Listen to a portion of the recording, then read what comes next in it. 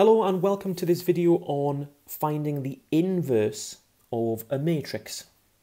So in previous videos in this series, we've seen that we can add, subtract and multiply matrices, but we've not really mentioned division. Where matrices are concerned, we're not really allowed to divide with matrices as we would normally expect. But we can use something called the inverse of a matrix to produce a result that's equivalent to division. To illustrate this, let's consider first of all the reciprocal of a term, such as x would be 1 over x, or x to the minus 1. And so the reciprocal of 4 would be 1 over 4, or 4 to the minus 1, and so forth. So we can apply exactly the same principle to matrices, and we call this the inverse.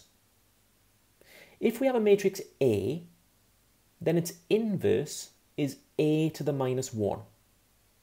We don't write 1 over A because that would be dividing by A, and we're not really allowed to do that, but we are allowed to express the inverse in the form that we've seen to the minus 1 here. So if we're able to find the inverse of a matrix, then we can perform an operation that's kind of like division. We're not allowed to divide two matrices. Let's suppose we have a matrix called A and a matrix called B. We're not allowed to say A divided by B, but we are allowed to multiply a matrix by its inverse.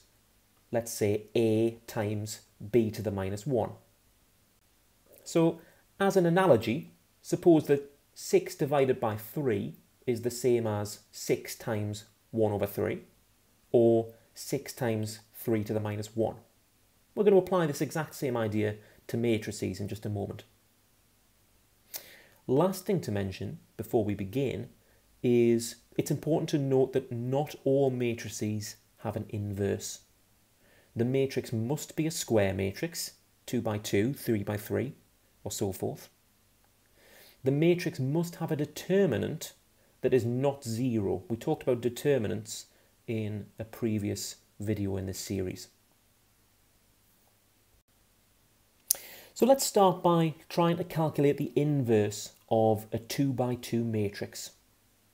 Before we do that though, let's have a look at this formula here where we say that x times x to the minus 1 equals 1. Now this doesn't strike us as immediately relevant to begin with, but this applies to any value of x. If we multiply whatever value x happens to be by x to the minus 1, we'll always get an answer of 1. We're going to apply this same idea to matrices, and we're going to say this. A times A to the minus 1, A could be any square matrix, we get an answer of I. And I is something that we call the identity matrix, or the unit matrix. The identity matrix is a matrix where the diagonal values from top left to bottom right are all 1, and all of the other values are 0. It's kind of like the closest thing we have to the number 1 in the matrix form. So here we see a 2 by 2 identity matrix and a 3 by 3 identity matrix. So what we're saying here, going back to this formula above, is that when we multiply a matrix by its inverse, we'll always get an identity matrix as the result. One other point to make is we see that whenever we multiply a matrix, let's call the matrix A for now, whenever we multiply a matrix by the identity matrix I, we always get the original matrix as a result. And that makes sense thinking of I, the identity matrix, as being like the number 1 in a sense. When we multiply something by 1, it doesn't change the result. And we see that in the matrix form as well. So let's put this idea into practice with an example, and let's consider this 2 by 2 matrix here. We'll call it A again, but we suppose that we have this matrix made up of the elements 6, 4, 3 and 5. Now what we can say using this formula that we saw on the previous section, A multiplied by the inverse of A equals the identity matrix, we can lay this out like so. And we see here we have our original matrix and we're multiplying it using this dot as convention for matrix multiplication, we're multiplying it by the inverse matrix. Now we don't know what the inverse matrix is yet, and so I've just left this with placeholder terms A, B, C and D for now. And it's equal to I, the identity matrix, and we've seen the 2 by 2 identity matrix in a previous slide as well. So what we can do is, recalling our idea of the dot product that we saw in our previous video. Again, if you haven't seen our previous video on matrix multiplication, it's worth going back to that. But we can say that the elements in this resulting identity matrix are made up of the dot product of the columns and rows from our matrices that we're multiplying together. So the first element here in the top left uses the first row from our first matrix and the first column from our second matrix, and the dot product of those will look something like this. And what we can do is we can use the same principle of using the dot product to generate 4 equations like so. Again, if you're not familiar with the dot product or where these equations have come from, then it's worth revisiting one of the previous videos in this series where we go into that in more detail. But at this point, we notice that we have a pair of equations that are in terms of A and C, and we also have a pair of equations that are in terms of B and D. So some rearrangement and substitution allows us to find these missing terms. So for example, we see that 3a plus 5c equals 0. So we can say that 3a equals minus 5c. And doubling this gives us 6a minus 10c. Substituting this into the other equation we have that's in terms of a and c, here we see 6a plus 4c equals 1. We can find that 6a can be replaced with minus 10c. And so now we have minus 10c plus 4c equals 1, which means that minus 6c equals 1, which means that c equals minus 1 over 6 if we divide both sides by minus 6. Knowing this and substituting this into one of our other equations involving a and c, we can find that a is equal to 5 over 18. For the other pair of equations involving b and d, we'll take a similar approach. So since 6b plus 4d equals 0, we can rearrange to say that 6b equals minus 4d. Halving this gives 3b minus 2d. And the reason I've done that is because you'll notice that our other equation involving b and d is 3b plus 5d. So we can replace the 3b now. We know that 3b is equal to minus 2d. And substituting that, we have now minus 2d plus 5d equals 1. And that means that 3d equals 1. And d must therefore equal 1 over 3, or a third. And again, knowing that, we can substitute that into either of the equations in terms of b and d and rearrange to find that b is equal to minus 2 over 9. So now we've found these unknown values a, b, c and d. And remember that these values were the placeholder values for our inverse matrix. So we've actually found, by putting these back into matrix form, our inverse matrix, a to the minus 1, is represented as shown. So let's see a quick application of where we might apply this inverse matrix. We've just calculated the inverse of a matrix called A, but let's suppose we have another matrix we'll call B, made up by these elements 3, 6, 8 and 2. And suppose we wish to divide B over A, for example. Now, this isn't allowed, as we said before. We're not really allowed to divide matrices, but what we can say is B multiplied by the inverse of A, which gives us kind of an equivalent result. Let's do that using the same method of matrix multiplication that we saw in a previous video. So we'd write something that looks like this, and by writing out in full, we can represent that as something like so.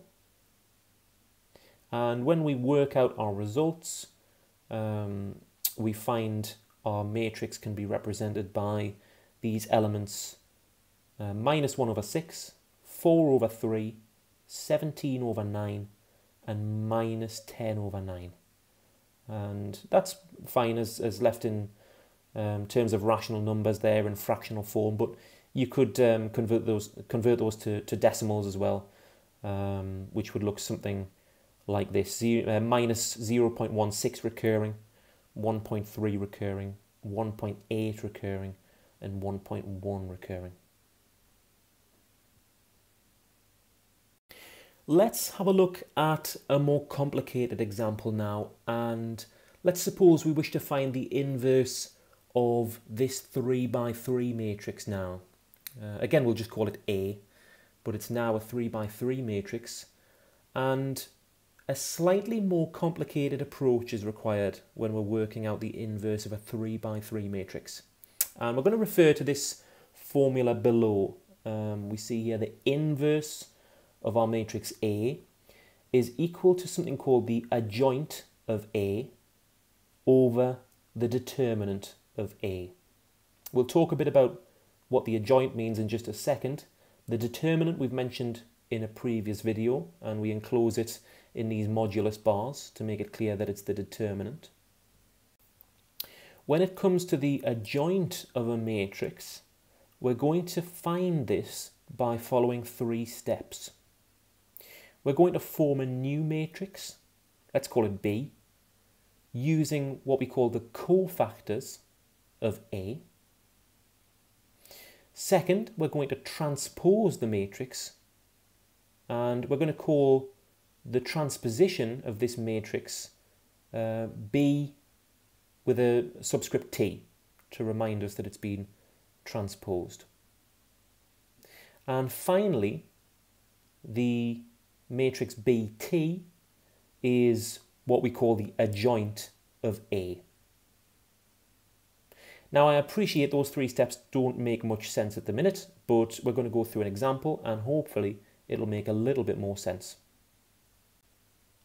So referring back to our matrix A, which we've still got here, we're going to form a new matrix which we're going to call B, using something called the cofactors of A. And so what I'm going to do to begin with is I'm just going to set up this matrix B, and again just give it some placeholder terms A through I for now. So first of all, how do we find the value of the cofactors? Well, we've actually encountered cofactors before if we've been following our series of videos here, and we encountered them when we were calculating the determinant of a 3 by 3 matrix. The cofactor of the matrix is the result of the determinant of the 2 by 2 matrix that remains when we remove all of the other terms in the same row or the same column as the element that we want to find. So let's suppose that we want to find the term A, for example, in our new matrix B. What we're going to do is, referring back to our original matrix A, we see that A is the first term in the first column in the first row. And so what I'm going to do is ignore all the terms in the first row and the first column, and we're left with this square matrix of 8, 1, 5, and 2. And so what we can say is that the cofactor for A in our new matrix is made up of the determinant of these 4 terms. And hopefully we know how to work out the determinant of a 2 by 2 matrix now. It's these diagonal terms, top left, bottom right, multiplied together, minus the other diagonal, bottom left to top right, multiplied together. And so we see something like this: 8 times 2 minus 1 times 5, and that comes to 11. And so we can use this same method for calculating all of the cofactors. Let's look at one more example. Let's pick on D in our new matrix B, and referring to our original matrix A, we see that D is in the second row and the first column, and so we're going to ignore the second row, we're going to ignore the first column. We're left with the elements 2, 7, 5 and 2, and so D will be the determinant of those 4 elements in a 2 by 2 matrix. And again, we can express that as 2 by 2 minus 5 times 7. That comes to minus 31. So we repeat this first of all for all the cofactors. I've just picked on 2 there, A and D, but we repeat this for all of them. And we're going to put these all into our matrix B. But the one thing to bear in mind is that we must put these in a pattern that is represented below, where some of our terms are going to be inverted. And so the non-inverted terms, I've just represented them with a plus, and these numbers can just be put in as we calculate them. The minus symbols here represent that our terms must be inverted. And we've got to be careful here because some of our terms might already be negative. Let's look at that term D again. We calculated D to be minus 31. And so looking at the location of D, where it's going to fall in our matrix, you'll see that D is going to be inverted. Now, just beware that D was already a negative number, but when we invert the sign of a negative, the negative is going to become a positive. So even though we've calculated D to be minus 31, when we actually put it into our matrix here, it's going to be plus 31 or 31.